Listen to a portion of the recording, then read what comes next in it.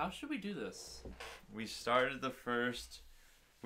so since we started the channel, we've thought about maybe doing some longer series, TV shows, anime. Yeah, we mostly do movies, but yeah, this seems like a good thing a cool thing we want. And I don't watch many TV shows. Yeah, no, we're not in the habit of watching TV shows at all. Yeah. So this would be cool. And we're definitely not the type to binge watch. Yeah, like... So...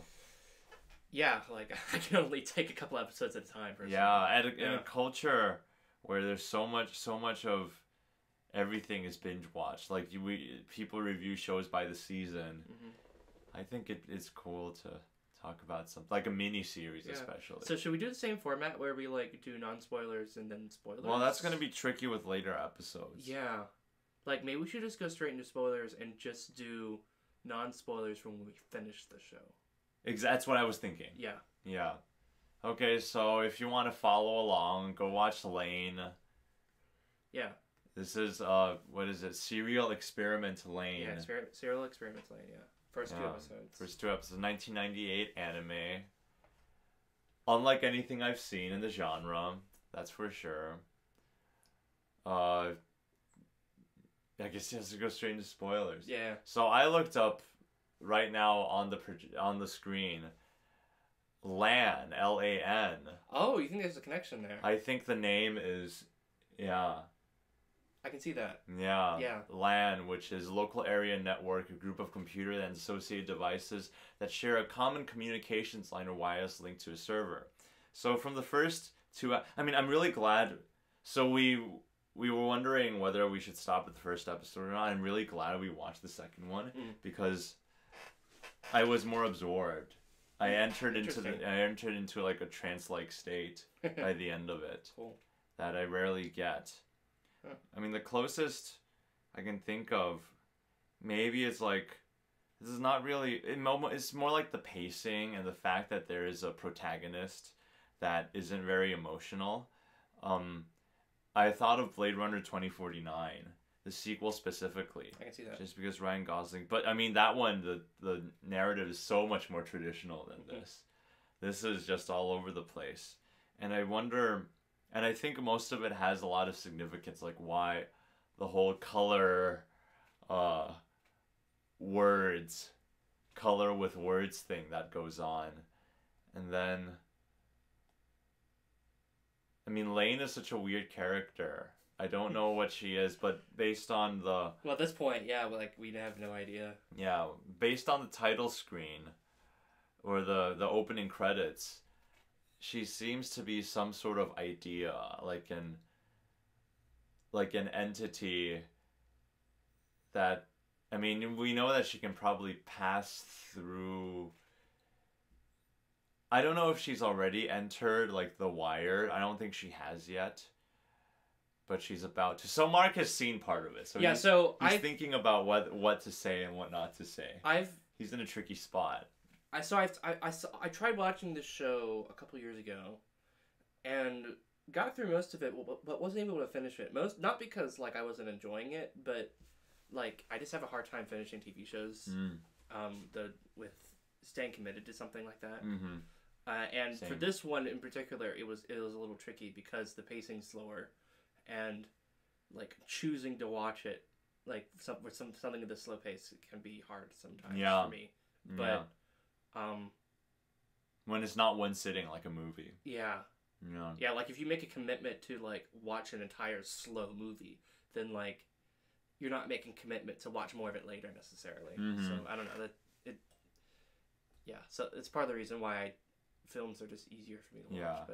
But the point is that so it makes it tricky for me to like conjecture in the same way. But at the same time, this is totally different from what I remember. Really? Yeah. The main difference is that the copy that I had was nowhere near this good as what we're watching right now. Okay. Like this, like I'm so impressed by the visuals, and I'd never seen the intro or outro before. Yeah. Yeah, because the copy I had didn't have it.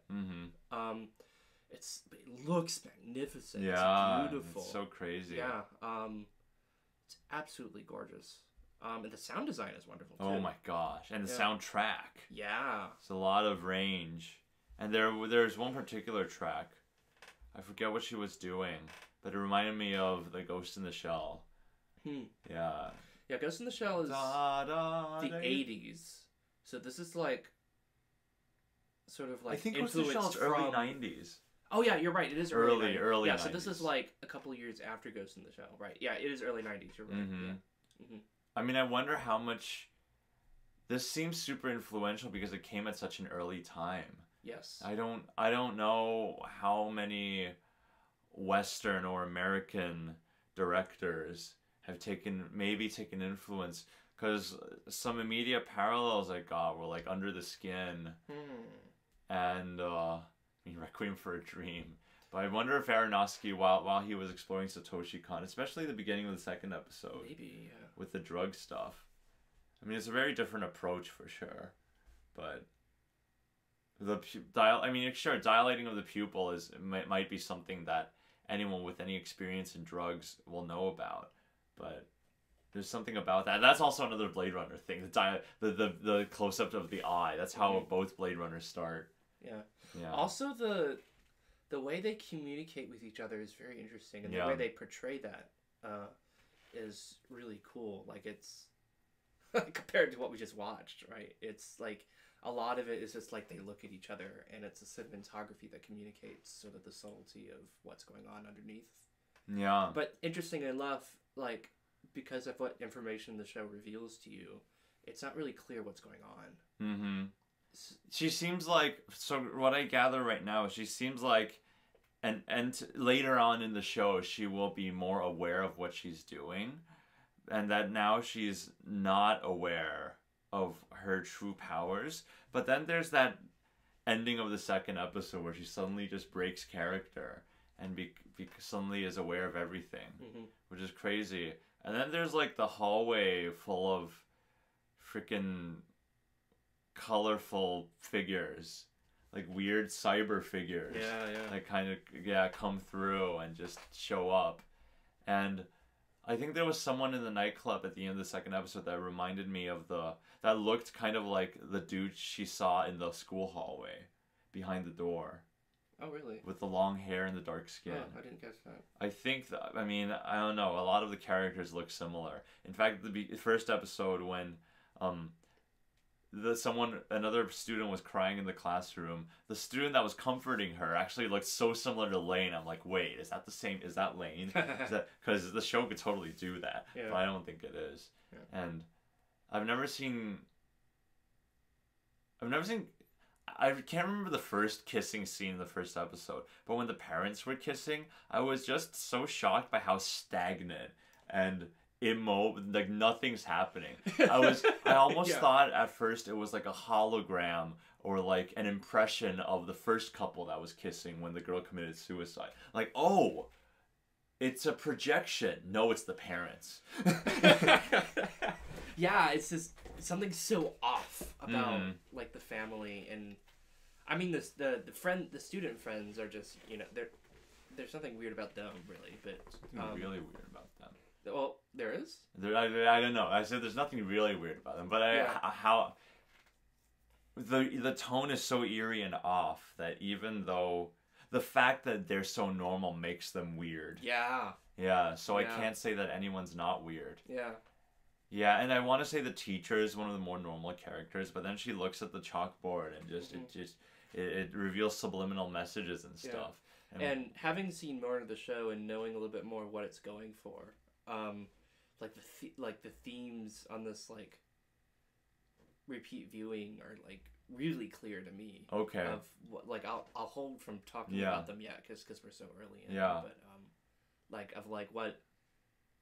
Sort of like what the show's exploring. And I mean, I think a little bit of it's clear now. I think I remember. I have many. Yeah. Yeah, but I'll not say just. Okay. Well, I'll say. Yeah. Okay, sure. Okay, so it hit me really hard because social media today really does feel like a separate world on its own, a separate not only just an online community, but sometimes I literally picture it in my head as this physical place. We sometimes think about it, like the internet, like what a weird. We often talk about how strange the internet is, as sort of like a place with memes and culture and how culture is spread, And I think even more so than Perfect Blue, this film, like Perfect Blue does some exploration of like how internet affects celebrity stuff. And It doesn't really get deep into it though. Right, but it is. It's you much can more about you can still say it foreshadows certain things. Yeah. But this one really like foreshadows what the internet is today, and I don't think it's really aware. Like if I imagine they try to do something similar with drugs, like they imagine that in the future there will be drugs that are totally synthesized like that, where they're designed to dissolve in the body. It's interesting because it says present day at the beginning. Yeah, present day right now. Yeah. I'm wondering if the laughing tone is sort of like, I mean, the show isn't lighthearted, but maybe it is a cheeky reminder that this is just some sort of it's aware that we're people of the future watching it. It's almost like it's meant for the people of the future to watch. I don't know. That's just, with a show like this, you wonder like, are the creators actually like buried inside? Are they like communicating straight at us? You know, like when a show can do that, when it feels sentient. I don't know. When a show feels sentient, when a show it does feels something sentient. special. Yeah. I'm really digging this. This rewatch. I think we'll finish it. Easily. Easily, yeah. Yeah, this is totally our cup of tea. Yeah. Now that we're more. Yeah, and I sort of realize now that the visual style and the general approach, maybe not like the overall end effect, but at least like the visual experimentation is the closest thing I've ever seen that comes close to what Perfect Blue does. Interesting. I've never seen anything else. A lot of it just has to do with the similarity of the drawing style that helps. But the experimentation with narrative specifically. Well, narrative for sure. Which, like, it's definitely doing it very differently here than it does in Perfect Blue. But, like, the visual style, like, with, like, not conforming to the typical, like... Are you talking about more, like, the way it's cut and the way it... Because so much of the visuals, they're much more glitchy and cybernetic, for lack of a better word. Than Perfect Blue ever was. Yeah. And it's just crazy to think it came out... Well, it's mostly, like, it's almost, like, roughly hand-drawn. I don't think it's as rough as Perfect Blue. No. Well, I think it's more polished. Really? Yeah, I think it's by far more polished. Interesting. Yeah. Interesting. It looks far more polished to me. And, like, sure, like the human design does remind me of some of Satoshi Kon's work in Perfect Blue. But when we put it with the setting and stuff, it does not look... It's a totally different atmosphere. Yeah. And for that reason, I think it feels more polished in a way. Well, you know how I feel about Perfect Blue. That film feels wonderfully polished to me, but so... But the visual style is... It rough, revels in its roughness. Well, it's rough, but it's very deliberate. Right. So for that reason, it doesn't come across as guess unpolished. that's a good comparison, because when people are... When they're side characters that are insignificant, he does a very, very... very blurry drawing. Like, he only draws the outline. He or she, the animators, they only draw the outline and maybe like a couple of lines for eyes, and they usually put a gray tint to it. So it's very deliberate, like which characters are more refined. So I guess in that sense there is a similarity, but I think they're totally different. Oh, they are totally different. Visuals, they're even very visually. different. But it's just, I mean, I think we can both agree that both of these things like have. There's nothing like them. But if there was anything like them, these are like sort of the closest that it gets. Right. Yeah. Right. It also reminds me of like the Ghost in the Shell and Don Hertzfeldt ideologies especially since I don't know what happens to the girl who committed suicide. Like, is a part of her actually in the Wired world? Or like, so like there's this idea of after you die, is there a chance that you can store your consciousness or your knowledge? I mean... I never connected that with Don Hertzfeldt. That's a really interesting comparison.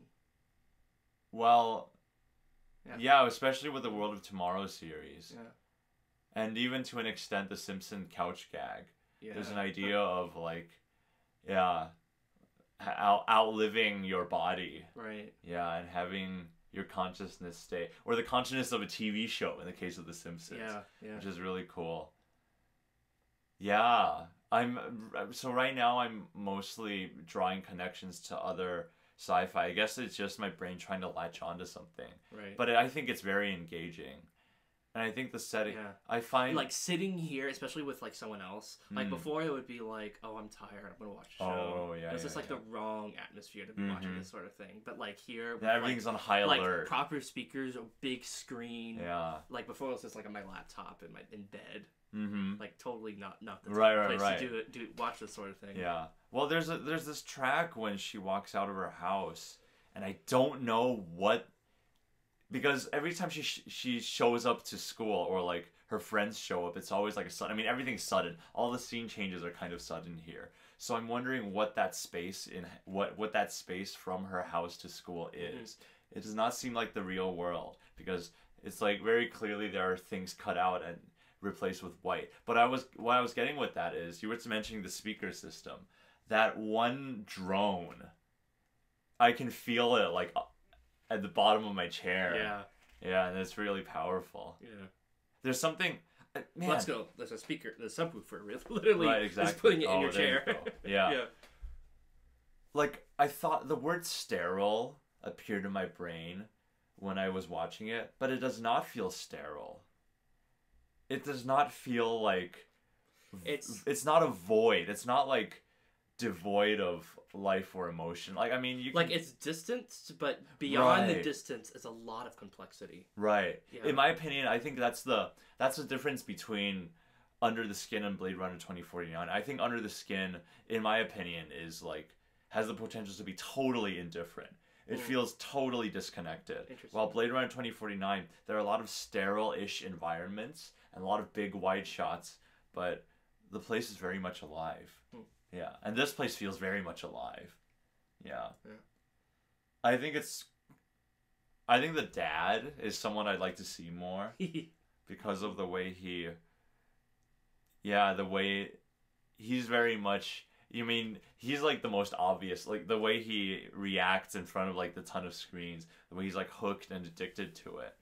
I mean, that's the clearest thing out of the entire show that I've gotten so far, where they're just trying to go for like the screen addiction, which I'm not sure was a thing back in 1998. Computers were growing. Right. Yeah.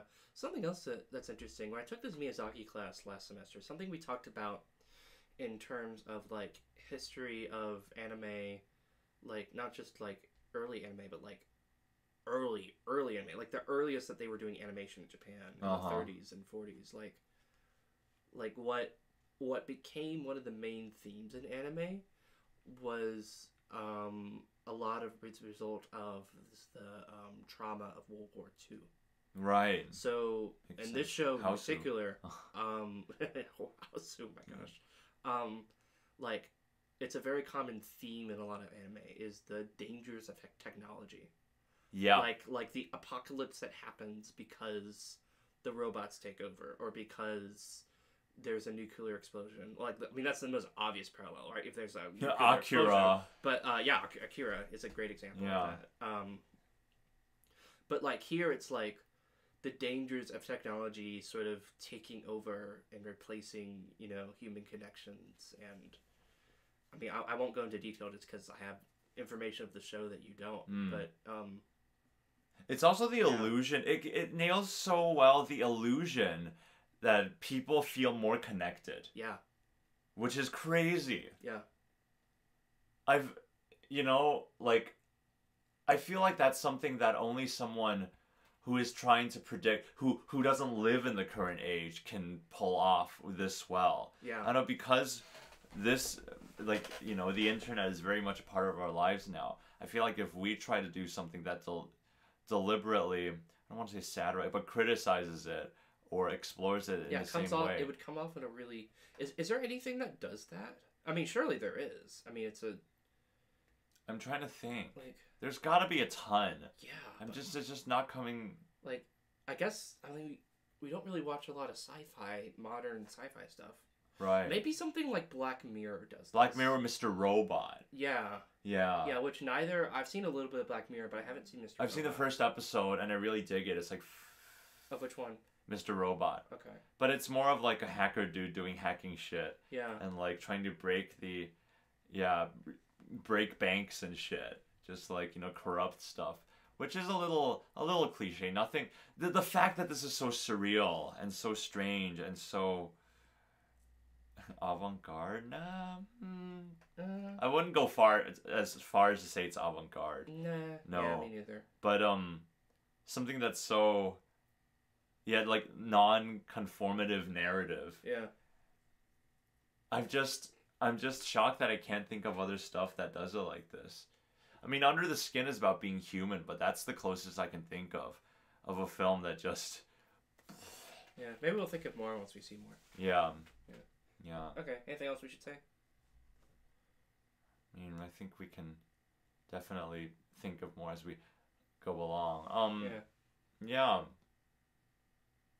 Yeah. I don't know. I mean, I'm ready to go outside on a sunny day and like look at green things after watching this. You know? Go out. There's no green in this show. Oh, you're right. You're right. Except when there's like all the colors in that rainbow shot. Yeah. It's very like black and red and tan. Oh man, blue. I just thought of something. The club is called Cybernia. I mean, now you probably know why it's significant. But I'm just thinking, maybe that club... Is it a reference to something? Well, it's cyber. It's got the word cyber in it. Right. So I'm thinking that, like, that moment where she breaks character and totally becomes aware of what she is and what she's capable of. I don't know. I think that location specifically has something to do with the cyber. Yeah. Because that is I guess that's the that's the place so far in the show where we see the most number of people. Yeah. Well, we do have the crowd shots. We do have the crowd shots, yeah. Oh, I was gonna say, since you mentioned like post-apocalyptic stuff, it'd be great if the show ends with the world ending. I actually want that to happen. Like, if it doesn't, I don't see how. I honestly don't know. Yeah, exactly. And I think I need that sort of pessimism for a show that already goes so deep and makes me... I don't want to say I'm somewhat depressed because, like, a lot of the ideas I do think about a lot, but it's really... Yeah, I don't know. Like, with Ghost in the Shell, it's meant to be concerning and disturbing, but there are still moments when you're like, whoa, that's cool that their fingers can separate and type on every key. Whoa, I'm slightly disturbed, but that's still so... What if I had that? You know, with this, it's like a place that I can admire its beauty, but I don't want anything to do with it. But it kind of is... It kind of is... Like we live it. We live it, yeah. Just look at this white screen in front of us. Yeah. I mean, look at all of these posters, which you can't see. Like... It's all stuff from screens. Right. I think every single one of them. Except I have 2 drawings from my nieces. Yeah. That's the only thing that's not from a screen up here. Right. Yeah, I'm curious to see what the Na'vi really is, like, as a community. Because clearly there's text messaging. But does this community... I feel like it'll be just more of a... It'll be more of a literal community where, like, she could go in...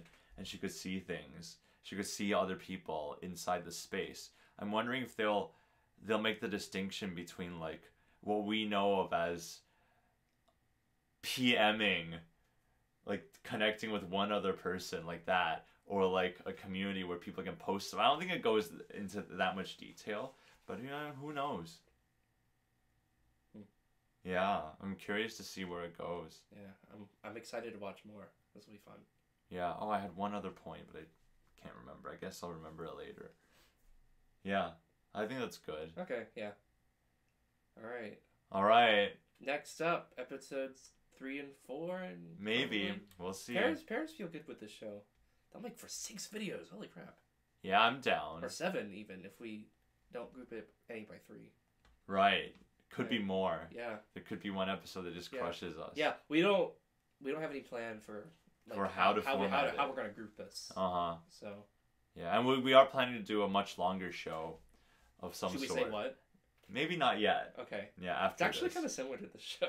Okay. In ways. Okay. Yeah.